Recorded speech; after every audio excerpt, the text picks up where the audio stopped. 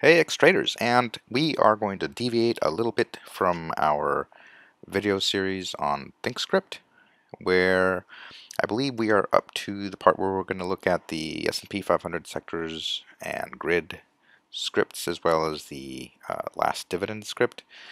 And in the next video, um, we're actually going to look at the breakout script, which is actually not in here.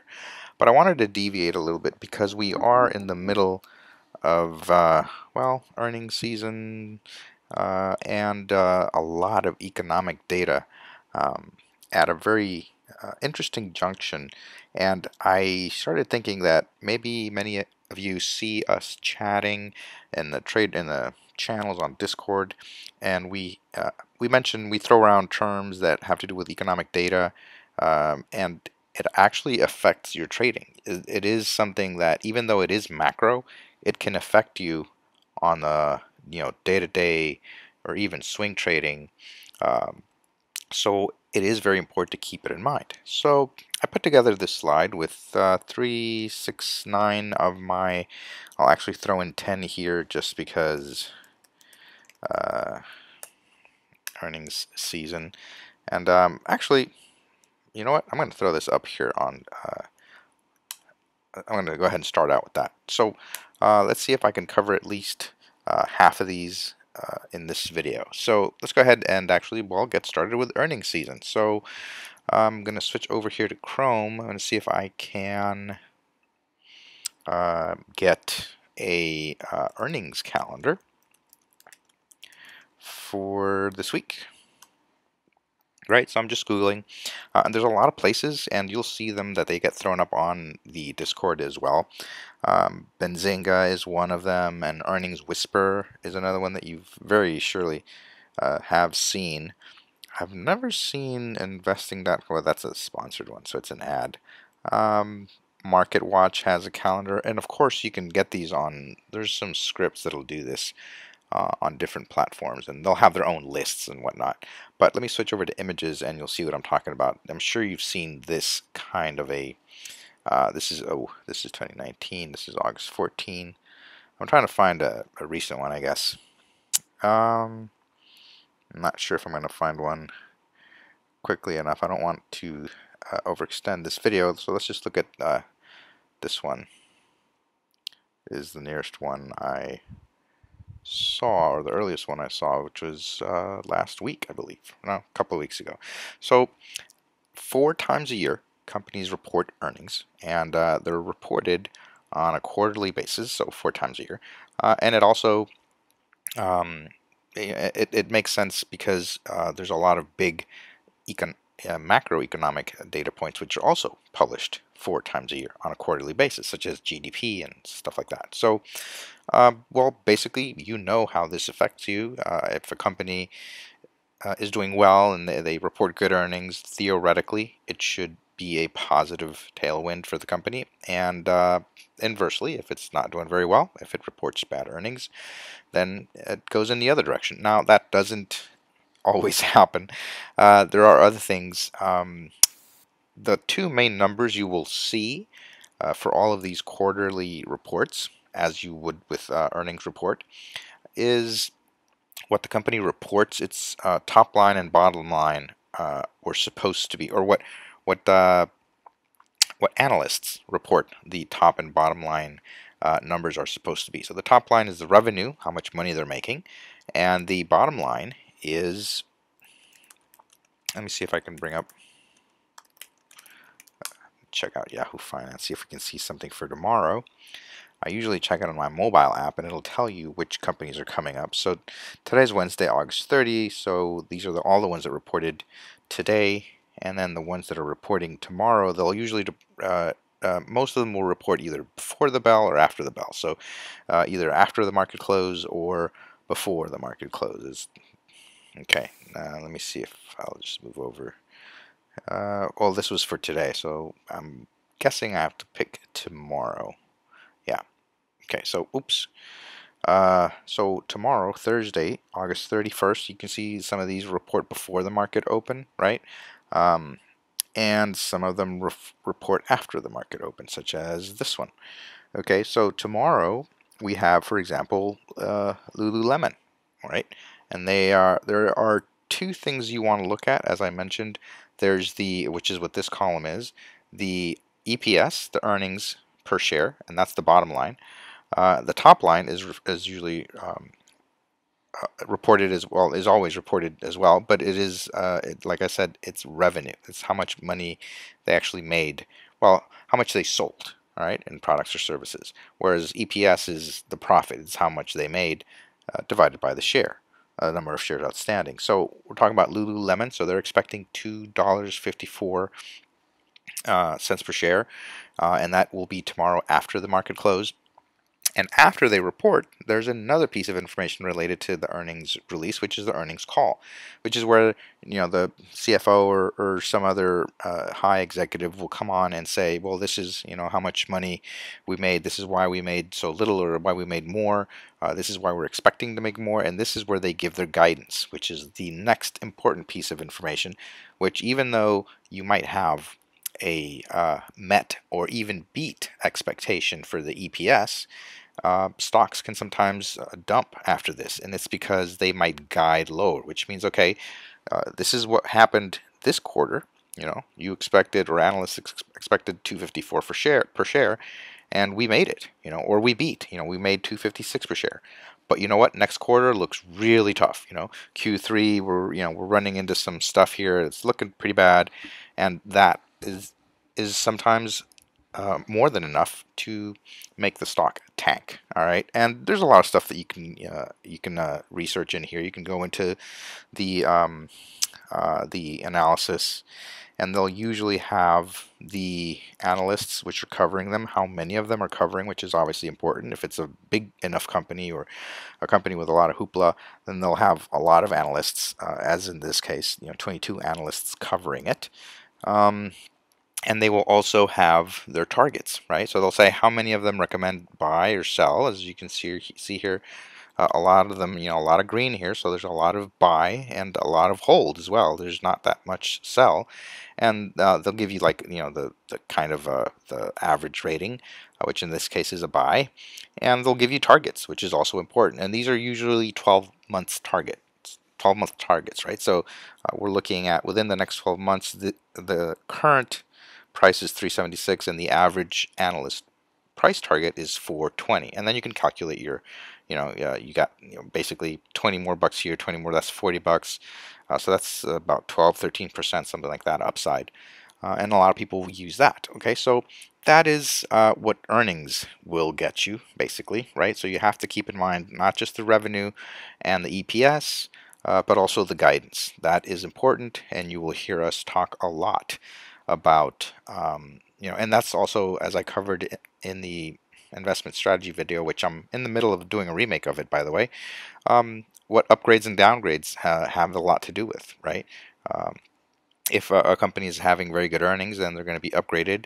If their guidance calls enough attention from the analysts, and then they go over and they work their numbers, and they find out that that company indeed will have a very good quarter coming up, or a very bad quarter coming up, then those analysts will then basically go through the numbers and what they think the economy is going to do, and their market, their industry, and then basically say, okay, yeah, no, we're going to upgrade this because it looks good, or we're going to downgrade it because we think it's not not going to do very well. So when we talk about earnings season, we talk about revenue. Revenue, yep. We talk about earnings, or EPS, and we talk about guidance, right? Because all of those can affect the market, and not necessarily in the same way that that you might, or not necessarily in the logical way that one might expect. Okay, there's a lot of expectation built into what happened with the EPS and the revenue they're reporting, and versus the one that's going to be guided towards in the next quarter. Okay, so I'm just going to throw in upgrades and downgrades because that is indeed related. Okay, so let's move on to the next one, CPI and PPI. So CPI is basically, right, so inflation. So it's measuring, the consumer price index is measuring what the prices paid by the consumer in a certain basket of goods, and then they pick out the goods. It's not everything. It's the more important ones, the ones that represent the broadest part of the economy, and basically that tells you what inflation is, and that's what CPI refers to. It refers to inflation. It's a measure of how much prices have inflated over the past quarter or year, depending on how you're measuring it. Now, this graph should make a lot of sense. In 2020, prices, I guess, kind of dropped in the beginning, and then they exploded. Because I don't know if you heard, but there was a lot of problems with supply chains because everything shut down. That included not just factories, but it also included transport companies, ground transport, as well as air and sea transport, and so prices basically started creeping up and climbing quite fast after the pandemic, because it was hard to get goods from one place to the other. And then around 2021, they basically rocketed. As you can see, they doubled pretty much from previous levels, and that had to do with the fact that now that a lot of companies had figured out how to ship goods and they had these COVID protocols in place, they were starting to do so. But then everybody had a lot of backlog, and that created problems. And not to mention, by 2022, there were still a lot of problems with shipping.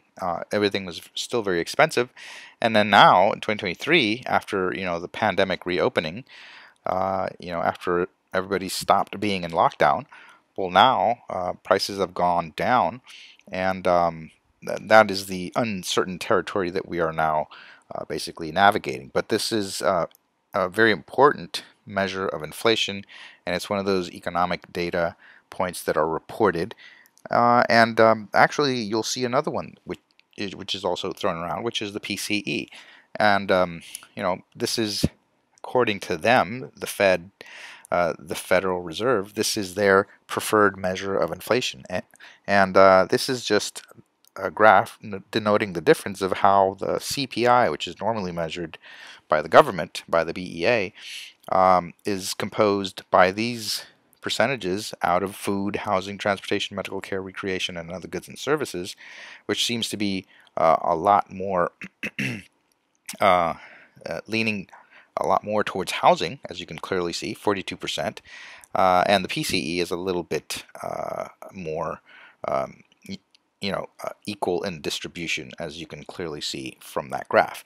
So CPI obviously is important. There's also the other side, which is PPI, which is the prices paid by the producers. And eventually, if PPI jumps up, then some of those price increases, or some of that inflation, will creep up and eventually make it down towards the CPI. Because obviously, if for example, a lot of transport went up. It exploded. The CPI, the PPI for transport exploded during the 20s and 21s, right? Then obviously that's going to make it down to the consumer, because if the producers are having to pay more to transport their goods, then they're going to at some point pass on that increase to the consumer. So, all right, that is basically CPI and PPI. So, and the thing here is, again, these are either monthly or yearly reports, right? And you will see things like month over month or year over year. Oops, year over year. Okay. Oh, and of course, quarter over quarter. So you have to keep an eye out for those. Sometimes you'll see, things like if you see 0.2, 0.3%, that's more than likely the month over month. When you see something like 3% or 4%, that's probably the year over year. So just keep that in mind. All right, so let's jump over to retail sales. Let me see here. Get this out of the way. Retail sales obviously have to do with how much people are shopping. One of the things that's very important to keep in mind is that the U.S. economy is consumer driven. Okay, it is based very strongly on spending, and however much the consumer spends has a big effect over the U.S. economy. So, which is different, for example, from the Chinese economy, which is more manufacture-based. Okay, so again, this chart should make sense. We had a huge retail sales explosion during the pandemic, after 2020 and 2021. This had a lot to do with the fact that people were shopping online. You remember, um, everybody started buying like a office equipment for their houses, and they started buying or stocking up on food and a lot of other home supplies, and that had a lot to do with the explosion that you can clearly see here from the 20 to the 21. And then in 22, this unfortunately doesn't have 23, but in the 22 it dropped off because basically we had to come back to normal levels, right? So 2021 was obviously a pandemic effect. Okay, you can see it's more than double. But then it came back down to more normal levels. And this is, again, something that is reported. And if you're trading stocks such as Target or Walmart, right, or Etsy or Wish, I don't know, all the other, Costco, the dollar stores, all those companies, Kroger, sorry, was it not Kroger, Kohl's, Home Depot. Those are all retailers, and they have their ups and downs for different reasons, right? For example, to give you an example, um, I remember that a lot of people talk about Lowe's and Home Depot whenever hurricane season comes around, right? Because it has a big effect on sales. Houses getting destroyed and whatnot, and that has a lot to do with U.S. retail sales. So these are also reported quite often, and they should also be monitored in case you are trading retail stocks, right? So we're gonna just leave retail sales there, and we're just gonna drop some tickers, right, which have to do with retail. Okay, consumer sentiment. Again, this is related to retail sales. Consumer sentiment or consumer confidence is affected by different expectations of what the economy is like. If you have an economy that's looking kind of sluggish, right, as happened in 2020, then consumer sentiment drops because consumers say, "Oh no, we're not gonna be spending as much as we usually would." As you could clearly see, this was on an uptrend, and then in 2020 with the pandemic, it dropped because everybody got scared. They didn't know what was going to happen. So, of course, you stop spending. Is number one. So obviously, retail sales are affected, but you also there are certain things that are affected by an event such as a pandemic or a lockdown because you won't stop buying food and medicines, which is probably more of what the kind of stuff that um, Walmart and Target sell. So you would expect retail sales to go up, but you definitely don't feel good about the economy, and your sentiment as a consumer, drops a lot because you don't know what's happening in the economy. You don't know what's going to happen in the future. You're definitely not going to start making purchases like houses and cars and things like that because there are certain things that are considered discretionary goods, right? There's the luxury goods or discretionary goods, and then there's the consumer staples that you always buy, right? So that is another indicator that gets thrown around, and it's usually reported by Michigan, the Michigan Consumer Sentiment Report. It's called. I have a list of all of these in a little bit.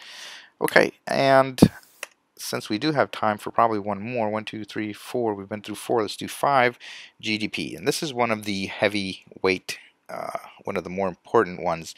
This is a chart of GDP. This is GDP in actual dollar values, right, in trillions of dollars.